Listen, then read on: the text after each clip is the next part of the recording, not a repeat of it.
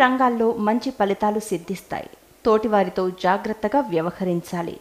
శుభం చేకూరుతుంది. శివనామాన్ని జపించడం ఉత్తమం. చేపట్టిన పనుల్లో అనుకూల ఫలితాలు సిద్ధిస్తాయి. మానసికంగా దృఢంగా ఉంటారు. కొందరు వ్యక్తులు మిమ్మల్ని తప్పుదారి పట్టించే ప్రయత్నం చేస్తారు. జాగ్రత్త. లక్ష్మి అష్టోత్తర శతనామావళి పఠిస్తే బాగుంటుంది. మిశ్రమ కాలం. బంధువులతో వ్యవహారములలో అతి చొరవ తీసుకోవద్దు. చేపట్టిన కార్యక్రమాలలో ఆటంకములు ఎదురైనా అధిగమించే ప్రయత్నం చేస్తారు. సూర్యారాధన మేలు చేస్తుంది.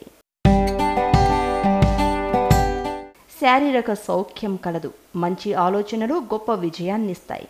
భోజన సౌఖ్యం ఉన్నది. స్థిరాస్తి కొనుగోళ్లు లాభిస్తాయి. ఇష్టదైవారాధన శుభప్రదం. మనోధైర్యంతో చేసే పనులు సిద్ధిస్తాయి. అధికారులతో అప్రమత్తంగా ఉండాలి. ఆర్థికంగా మిశ్రమ కాలం. ఇష్టదైవ నామాన్ని స్మరిస్తే మేలు జరుగుతుంది. శుభకాలం. బంధువుల సహకారం లభిస్తుంది. ప్రశాంతమైన జీవితం నెలకొంటుంది. ప్రయాణాలు అనుకూలిస్తాయి. ఇష్టదైవారాధన శుభప్రదం.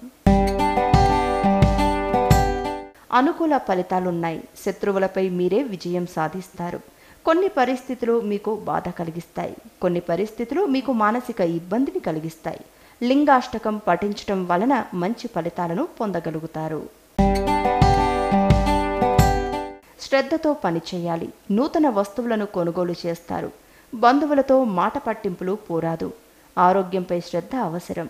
అధికారులతో కాస్త అప్రమత్తంగా ఉండాలి. సూర్యస్థుతి శక్తినిస్తుంది. మనోబలం తగ్గకుండా ముందుకు సాగాలి. కొందరి ప్రవర్తన ఇబ్బంది కలిగిస్తుంది. మీపై అధికారులతో జాగ్రత్తగా ఉండాలి. గురు ధ్యానం శుభప్రదం. శుభవార్తలు వింటారు. కుటుంబ సభ్యుల సహకారం ఉంటుంది. శారీరక శ్రమ పెరుగుతుంది. సప్తమ చంద్రబలం అనుకూలిస్తుంది. సూర్య ఆరాధన శుభప్రదం. అభివృద్ధికి సంబంధించిన శుభవార్త వింటారు. అధికారుల సహకారం ఉంటుంది. ఇష్టదైవ నామాన్ని స్మరించాలి.